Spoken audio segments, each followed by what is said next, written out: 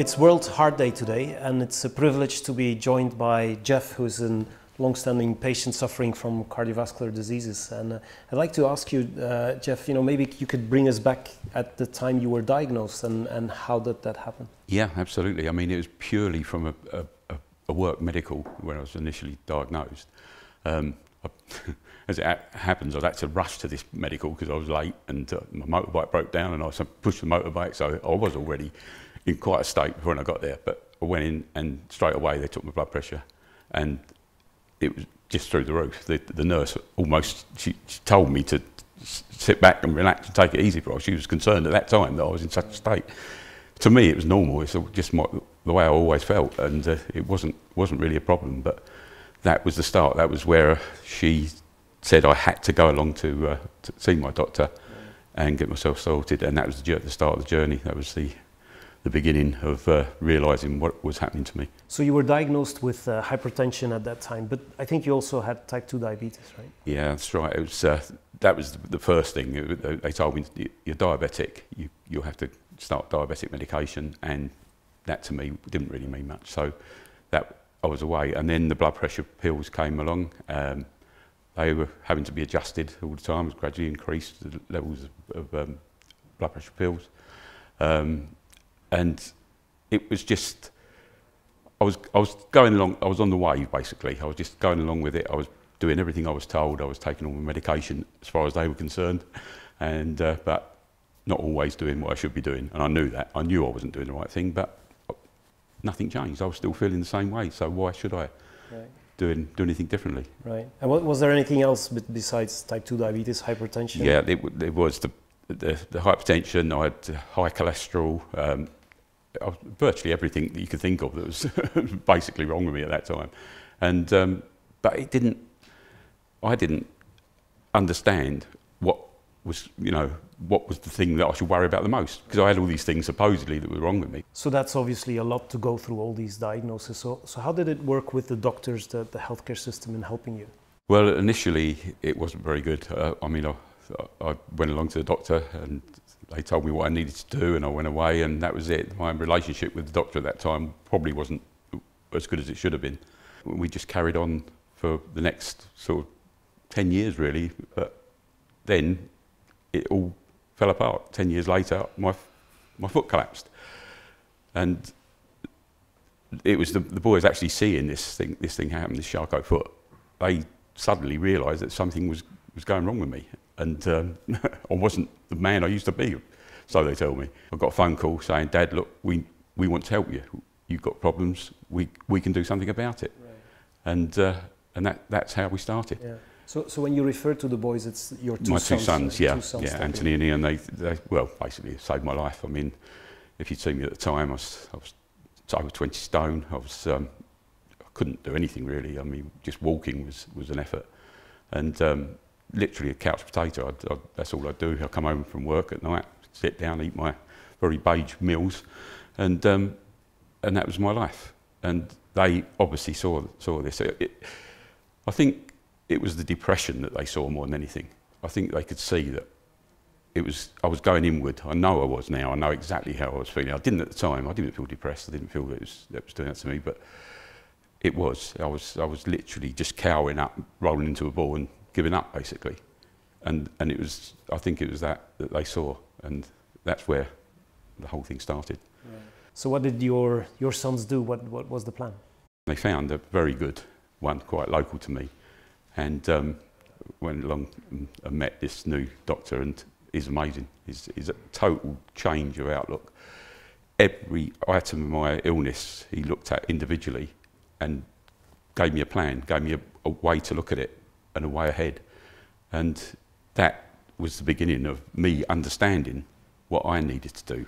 I needed to take some responsibility from this, and with the help, which I never would have done it without, with the boys helping me, I just started to turn it around. They took me out cycling, they got me on a bike, which is something I could never ever do. I'd never been on a bike in my life. But I think it was that. It was a place you had to just push yourself past that little bit, that little bit of fear that you have. Yeah. And it was just amazing the difference it made and how quickly the differences, appeared, and how much better I was feeling very, very quickly. So where did you get the strength and the discipline? Because it's not easy to No, change it was your no, behavior, it wasn't, right? because that was the big thing. I mean, mainly adjusting my diet was one of the biggest things, and that I would never have done it without the boys. They literally monitored everything. But it was that involvement, it was that making sure that I was doing something, and giving me this goal, the cycle ride, and you know, doing a 100-mile cycle ride. 100 miles? Yeah, it was a Prudential Ride London, and it was unbelievable goal. It was something I was never ever going to achieve. They mentioned it. I said, not a way in the world. We were talking about under a year that I was going to be doing this ride. And did you do the yeah, in the end, you did it together with the sons? Yeah, the boys went with me. Well, Ian was filming it, and Anthony was cycling alongside me. And yeah, I went, even on the day, I went out there with a view that probably never going to finish this, but we did it. We did a whole 100 miles. It's all the Surrey Hills, massive ride, but it was unbelievable. The feeling crossing that line was just unbelievable. I just realised that this is something that you can do. Anybody with the help, don't give in to what you've been told. Yes, my heart was probably not in a good place at the time, but it was good enough to get me through that bike ride. And now I can do 30 miles 3 times a week without even thinking about it. It's just so hard to see these people suffering when you know that there is something they can do about it. It really, really does get to me. So how did the doctors convey that if you would be following on the path you were on, that maybe some dangerous things could happen? Yeah, it was actually explained to me that this is the road I was on. But my current doctor he's wonderful. He literally just went through the whole lot, and he explained to me that one thing will lead to another. There's no two ways about it. The problems I had were never ever going to get any better unless something changed. And it's understanding that it is a change. It's having that sort of relationship with your doctor, whereby you know you can tell him the truth, not lie for the sake of keeping them happy, which is what I was doing. You were trying to keep the doctor. The doctor knows what he's telling you, but you don't want to upset him. You don't want to let him think that you're doing the wrong thing. So you also doing other things to support people to cope with these problems as well? It's one of the things the boys always said to me. He said, "Dad, you could be inspirational to other people. You could be an inspiration." I said, "Well, how's that? You know, a fat git like me who's lost a bit of weight, and you know, nobody's going to be interested in that story." But it was amazing. We went around to I've been all around the world now, different conferences and different talks, and the response we get afterwards, you know, people come to me and tell me how inspirational it is, and I realise now that yes, it is only seeing other people's stories. It's only seeing that you can, as a patient, you can take on a bit of responsibility with help. You can do it, and you can change your life completely. Right. It's doable. And do you have any examples of patients that have been helped by your story? Yeah, I've had so many.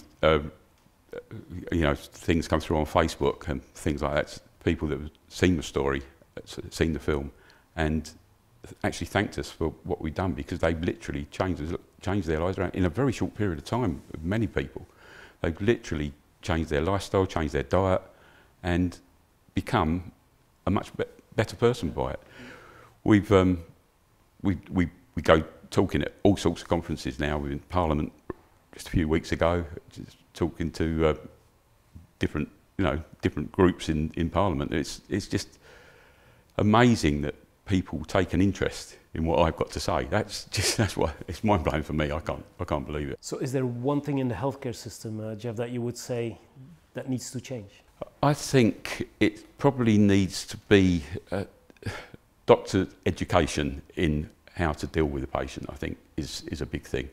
It's how do you engage your patient? How do you make him want to do something that he probably knows he should be doing, but at the end of the day, he's going to go back and carry on his old lifestyle. And I think this is the case with most people. It's that engagement, I think, that needs to change. You need to be able to feel confident with your doctor that you are taking a bit of control of what you need to do, and that he's giving you the right advice. And that's the big thing now. I've just got that so under wraps now with my doctor. He's incredible. Right. I mean, at that time, my foot, I was literally having to go along to the podiatrist every week to have it sorted out. The ulcers were coming back every week, and that was for years. I was doing that for years, and then just very short time of this whole project starting, I didn't need to go to him anymore. And then a final question, Geoff, if I can, what are your plans for the future? What's your outlook? I just literally, I've got a bucket list of things that I'd love to do, and one of the biggest things is to carry on doing this, what I'm doing, talk to people and try to encourage them that this is not, I am not the sort of person who could just sort of do this, could have done this by myself. It's taken a whole journey with several people helping me along the way, and as long as you've got that on board, you can achieve almost anything. That's the way I feel. That's a great message to close. Thank you so much, Geoff, for sharing that. Very inspirational. Thank you. It was great to meet you. And you. Congratulations. Thank you. Cheers. Thank you.